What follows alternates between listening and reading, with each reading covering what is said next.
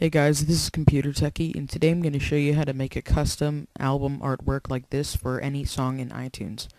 So first what you want to do is you want to go ahead and open up GIMP, and you want to make sure that you have this layers window right here. If you don't have it, let me close out of that. Click Windows, Dockable Dialogues, and click Layers. And I'm going to go ahead and drag this over here. Now you want to click File over here and select New. Make sure that your dimensions are 200 by 200, width 200, height 200. Make sure it's in pixels and click OK. And let me change the color of this real quick. Hold on a second. Never mind. So first you want to make sure that this lower box right here, well, you want to make sure that's black, and you want to make sure this lower box is a gray. Okay. And now you want to click on your blend tool over here and draw a straight line from the bottom of your square to the top, and it should blend your gray on top and your black on the bottom. Now you want to go ahead and click on this A right here. This is your text tool, and draw a square on top of your artwork. And I'm going to type in crying, and let me click off of that real quick. And you can change the font. Mine's called Abode. You can change the color right here and change the size. Now I'm going to click on my Move tool so I can move the word wherever I want to put it. And I think I'll just stick it right here. Now you want to go ahead and right click on your layer that says crying and click Merge Down. And you can undo this if you want to edit the text a little bit more by clicking Edit, Undo, Merge Down. So now your text layer is separate, and I'm going to merge that down again. Now you want to go ahead and click on your text tool again. It's the A right here, and draw another square beneath the word crying. And I'm going to type in soul. And let me click off of that real quick.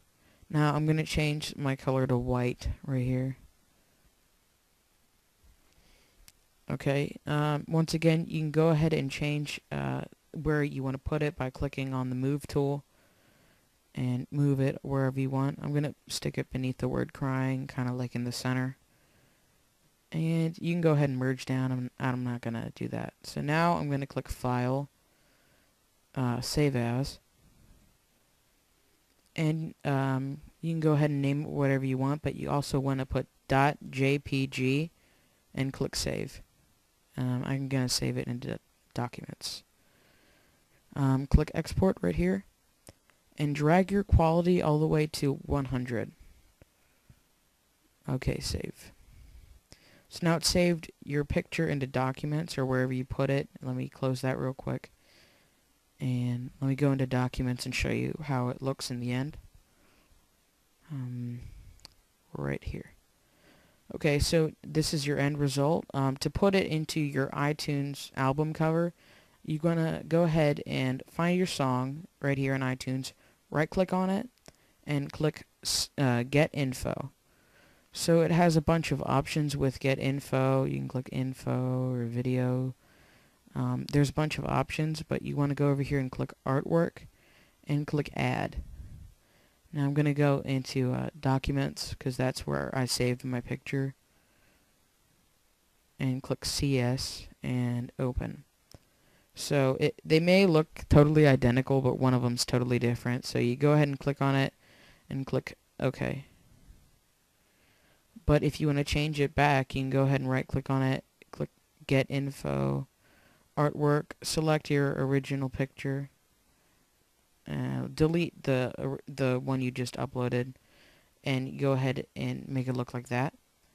Now you can also do this with a regular song too. Let me find a good one right here.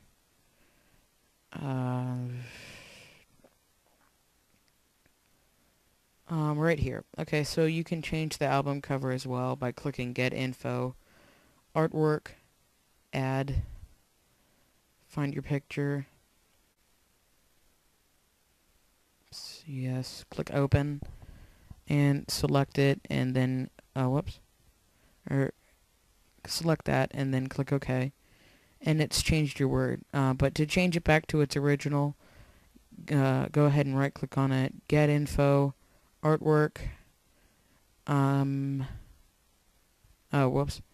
click on it, get info, artwork, select your crying soul picture, click delete, and then click OK, and it should change your picture back. I hope you guys liked this tutorial. It was pretty interesting whenever I first learned how to do it. I hope you think it's interesting too. Thanks.